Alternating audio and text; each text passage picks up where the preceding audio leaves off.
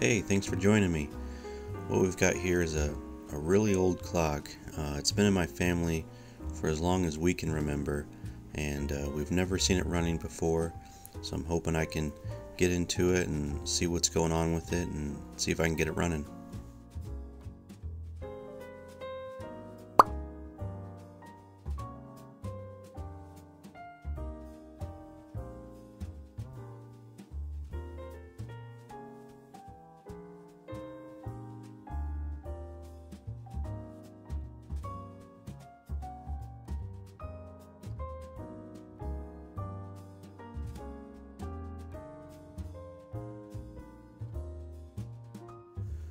My first challenge was trying to figure out what kind of clock this is and what model and who made it and things like that. The label on the back had a little bit of information on it and was able to figure out that it's a Gilbert Clock made in Connecticut, I think around 1885.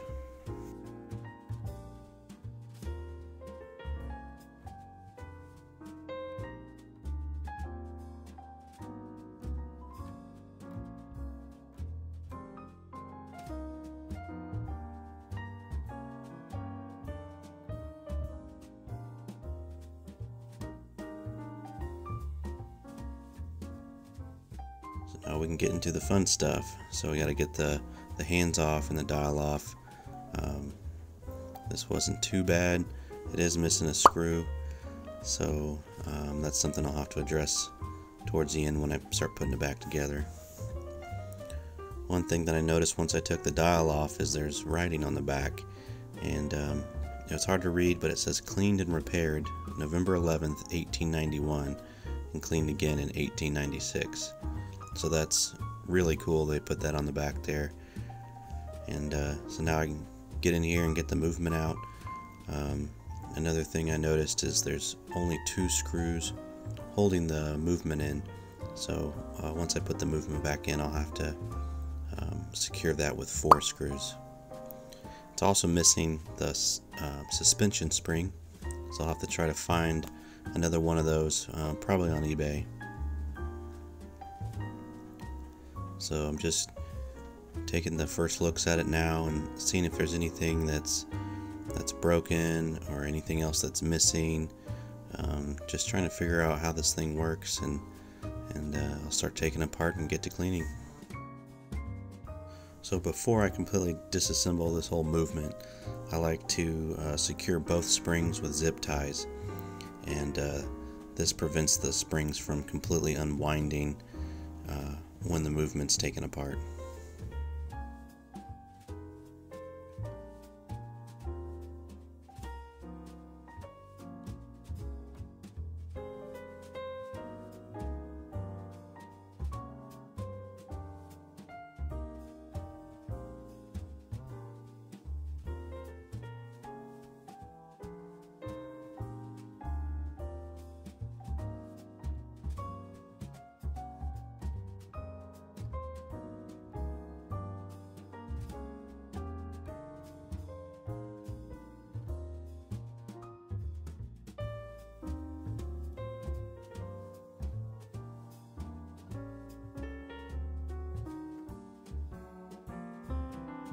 So this is only the second clock I've worked on, and so I'm just figuring things out as I go.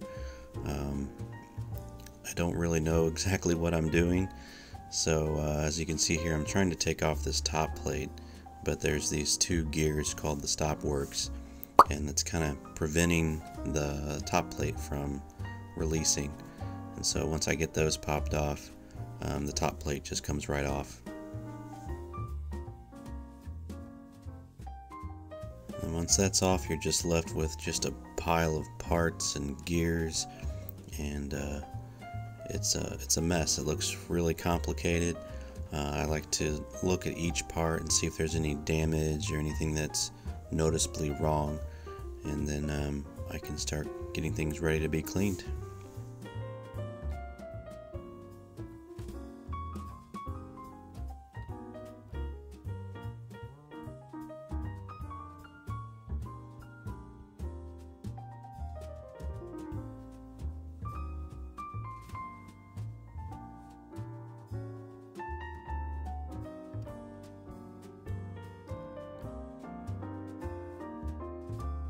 So you can see here how putting these zip ties around these springs really makes life a lot easier once you get to this stage.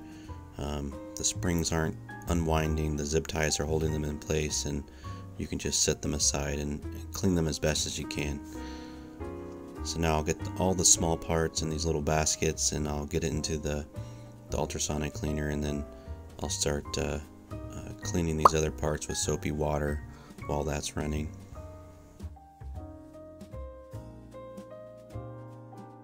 So it took a long time to clean everything, and I'm not showing you every detail here, but I'm just showing you kind of highlights of what I had to do. You know, I sent parts through the ultrasonic cleaner.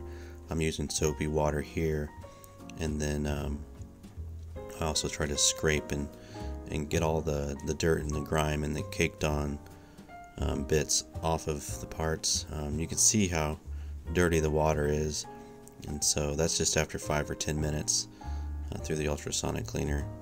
So here I'll use mineral spirits and get those last bits of grime off. And one thing I should have used is the right kind of gloves, because those aren't it. The mineral spirits ate right through those, so I had to take them off. If you're planning on trying this, just try to plan ahead and get the right gloves. So now that everything's clean, I can get things back together, and it's not as simple as it appears here. One thing that helped was having some reference video on where things go. Also, it just takes a lot of patience and fiddling with all the different parts and the gears just to get everything lined up and in their correct position. And as you can see, I have to sometimes take things out to put things in, and so it can get pretty time consuming, but eventually got everything back together.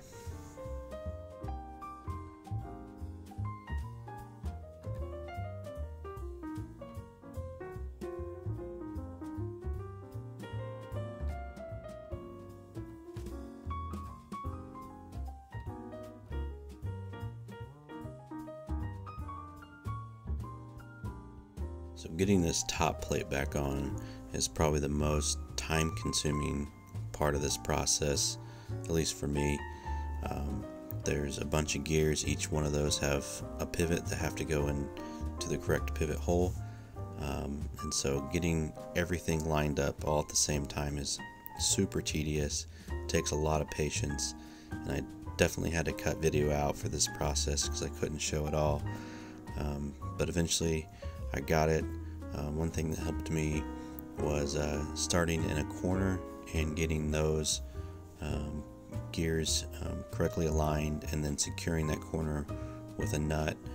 You don't want to tighten it down all the way, just enough to keep the plate from popping back off, and then you'll just move through the movement gear by gear, and then once you get everything aligned and the plate seated correctly, you can tighten up all the nuts at the very end.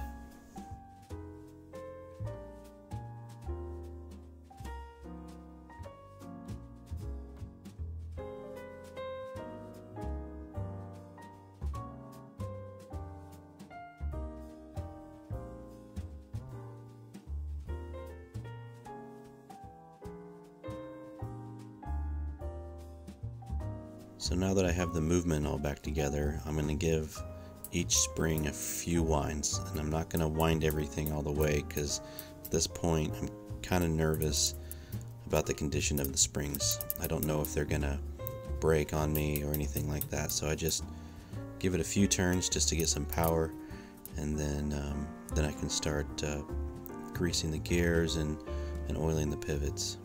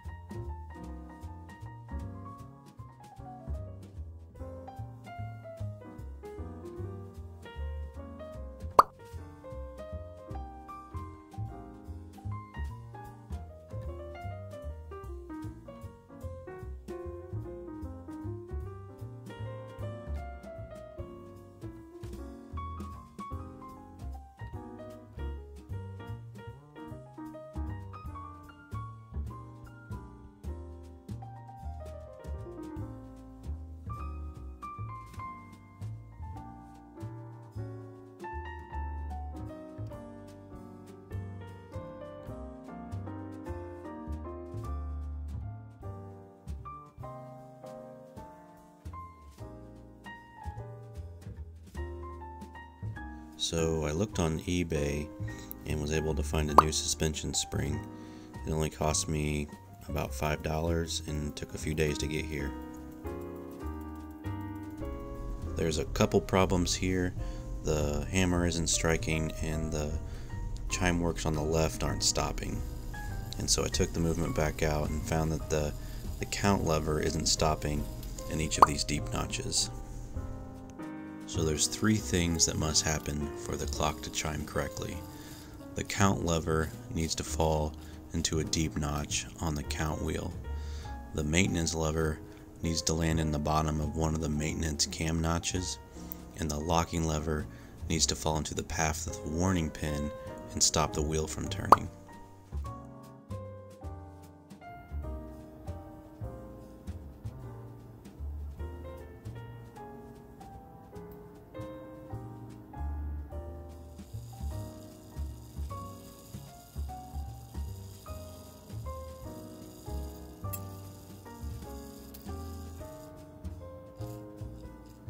So while I was trying to figure this all out, I also noticed there's a bent tooth on the count wheel, and so I very gently straightened that up and corrected that. But I found that the main problem was the warning pin was missing the locking lever.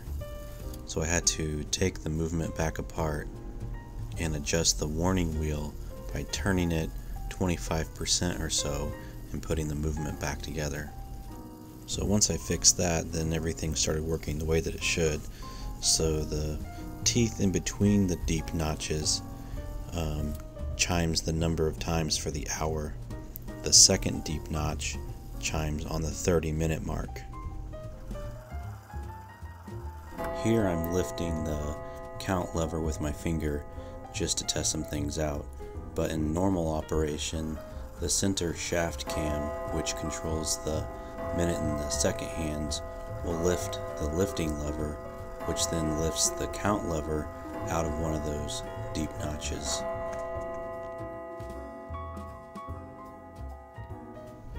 So now we can address this case. So it's broken in a few spots. There's areas where the glue had broken loose, causing things to shift around. So this not only will make the clock look better, but more importantly, it will make it work better, because a case that's loose will actually steal momentum away from the pendulum swing, and you could have things like beat errors or it incorrectly keeping time. You could even have the pendulum stop swinging altogether. So it's important to get everything shored up and tight and all back together the way it was meant to be. Here I'm just taking a chisel and removing the old glue, and this way when I apply new glue, everything fits tight back together.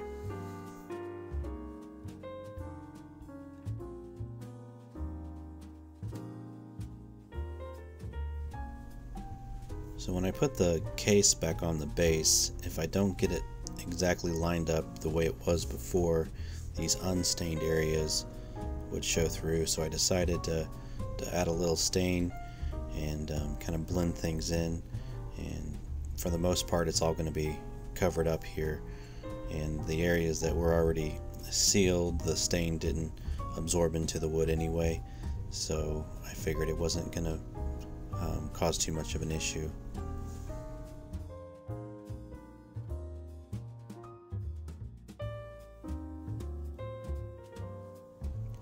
This part was pretty time consuming, and I'm not showing everything I did, but I'm just going through every little nook and cranny and getting all the dust and dirt cleaned off of the case.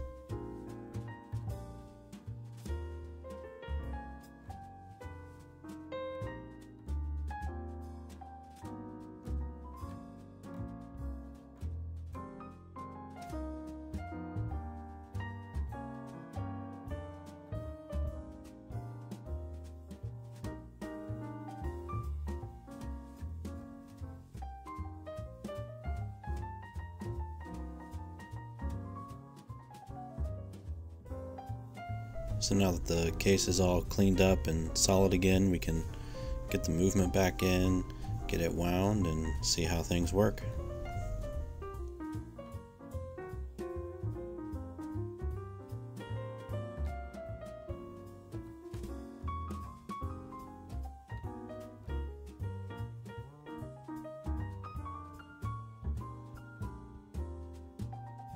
So if you remember, the movement was only held in by 2 screws, and the other 2 screws must have fell out at some point.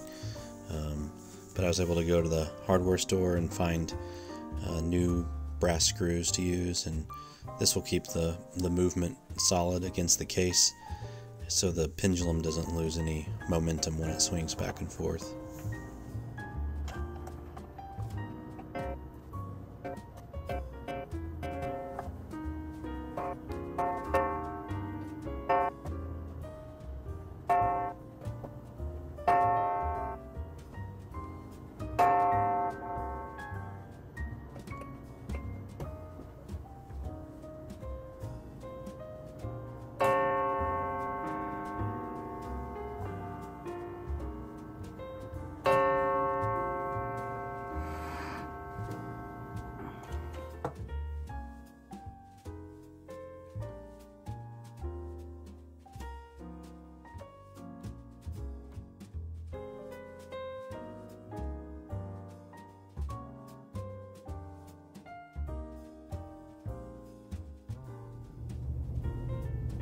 Now that the case is all tightened back up and the movement back in, I'm just going to do another test and see how things are working.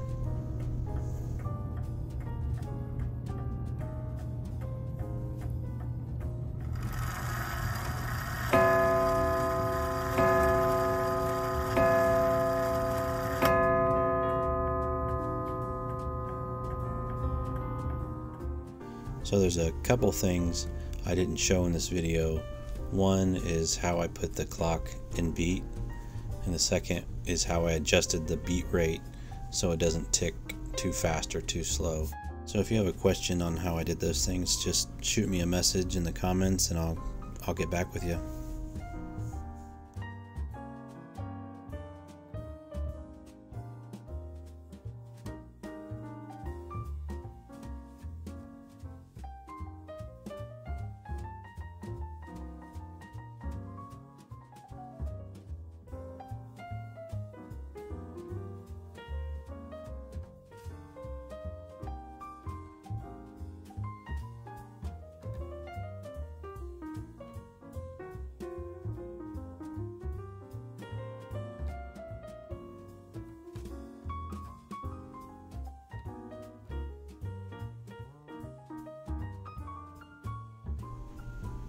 And there we go, a clock from 1885 brought back to life.